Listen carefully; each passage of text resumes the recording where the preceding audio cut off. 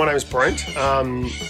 We became part of the foundation through EdConnect and the affiliation that Roy Hill has with EdConnect, and then as part of that program we volunteered our services and have been part of it for a couple of years now. My name's Graeme, and it was, like Brent said, through the EdConnect program. A couple of years ago I came back to Perth and had a little bit of spare time on my hands, and it was, what could I do with that spare time? And at a function with Roy Hill, we saw the EdConnect banner and went down the path, and here we are, Darling Gate Secondary College.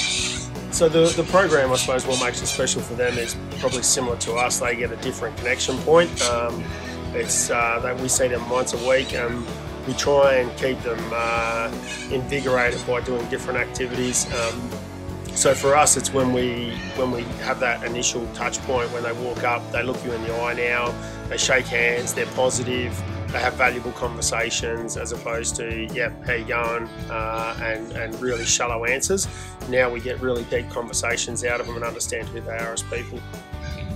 Yeah, it really is, seeing these guys who, when we first meet them, aren't as approachable or are a little bit reserved, probably a bit like ourselves, getting used to the program and getting into how to communicate, how to deal with these guys, be it kicking the football, cooking something, cleaning up the school. We just start to work through, break down those barriers, and then you start having just very easy general conversations that bring things out, and yeah, you just work through with them and enjoy the time, and I think they do as well. But it's actually nice to come and have that hour outside work, and if you're contributing and helping them out at the same time and building relationships and contributing here, it takes you outside your normal work environment, takes you outside your normal comfort zones. Puts life into perspective as well. Very much so.